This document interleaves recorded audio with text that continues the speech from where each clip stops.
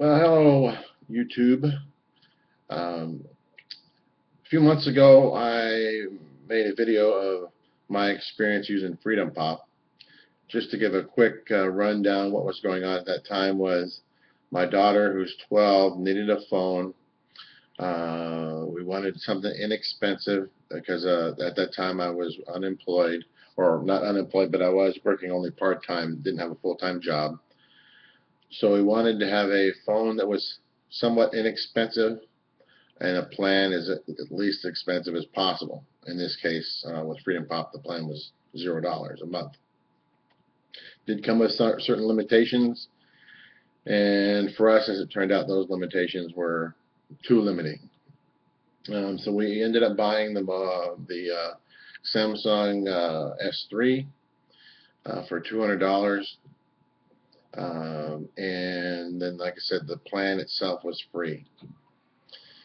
When I say the limitations were too limiting, here's what I mean. One example was that in order to make sure we didn't go over our data, because we're only given with that plan, as I recall, 500 megabytes of data.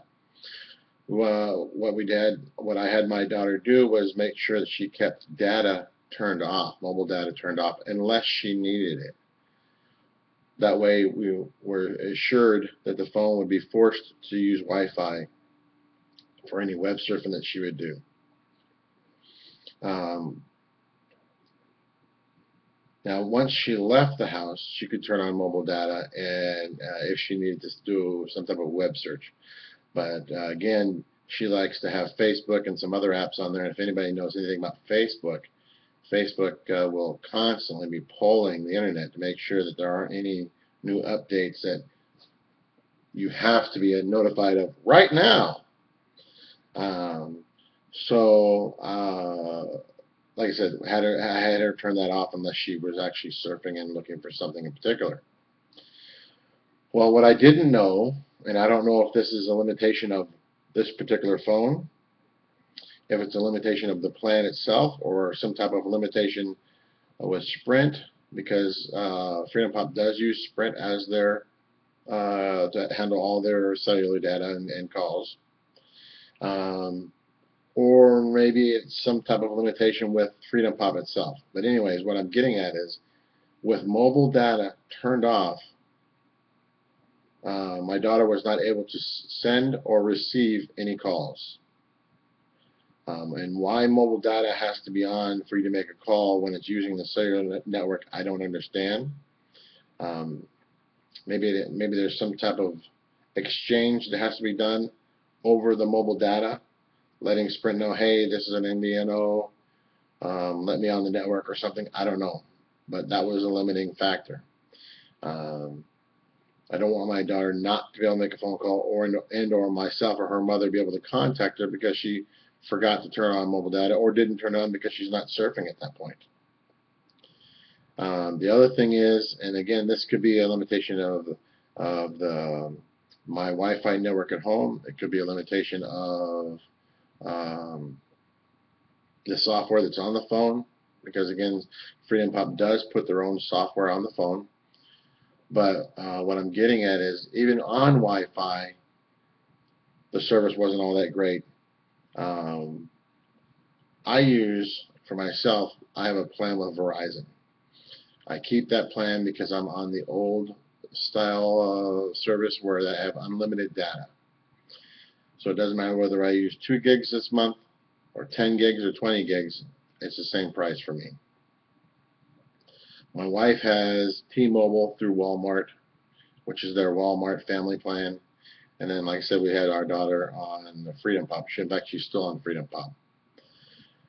But anyways, when I talked to my daughter, what I was getting at is, so I didn't use my minutes talking to her. I always had her call me using Hangouts. That way, again, I have unlimited data, so it doesn't matter whether I'm here at my residence using Wi-Fi or if I'm out on the road. She can talk to me. It doesn't cost me anything additional. Then, as long as she's within Wi-Fi, there's no data being used on her end.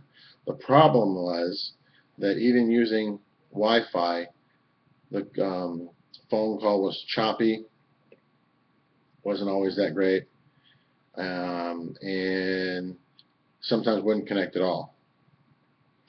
Then also when she was making calls, when I would talk to her using the cellular data, whether it didn't matter whether it was cellular or Wi-Fi, it was very common for the calls to be dropped and or unintelligible.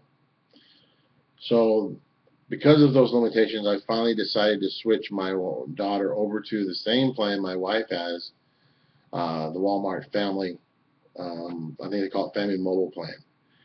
It's about $40 a month for my wife's phone, I think is what the plan is, $40, and there's some taxes and fees or whatever. It comes to $44.68 or something like that. She gets unlimited data, unlimited talk, and unlimited text messaging. There is some throttling, but she's never reached that limit, or if she has, she hasn't told me she's had a problem. My daughter will now go on as a second phone on that plan, and if I'm not mistaken, I don't have the plans up in front of me, I think it's $30 to add her onto that plan. And she also gets unlimited talk, unlimited text, and unlimited data.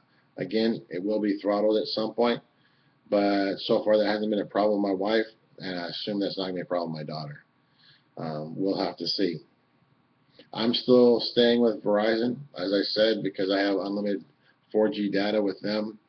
There's really no reason for me to change at this point.